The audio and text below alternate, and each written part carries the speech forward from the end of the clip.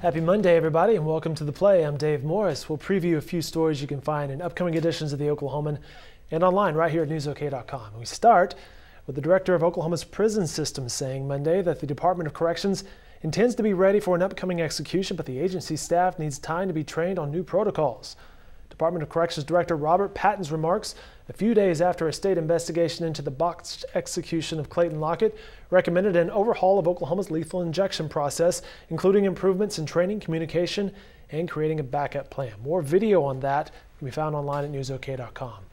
Bishop McGuinness High School in Oklahoma City has filed a lawsuit against the Oklahoman Secondary School Activities Association regarding rules governing private schools, their success rates, and their classification.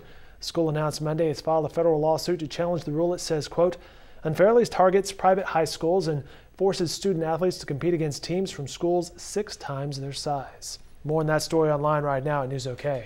Frank Shannon will remain suspended instead of enrolled at the University of Oklahoma. The Oklahoma State Supreme Court took action Monday, allowing OU to enforce its 1-year suspension of the junior linebacker.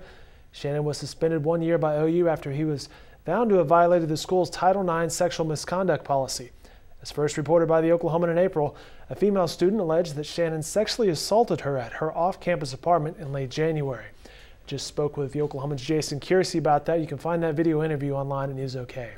Both Bob Stoops and Mike Gundy held their weekly press conferences today. And guess what? You can watch them online later today at NewsOK as well.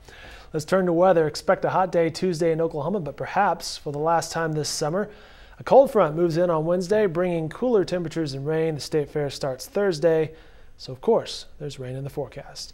Again, these stories and more in the Oklahoman and where else online at newsok.com. Have a great Monday night, everyone.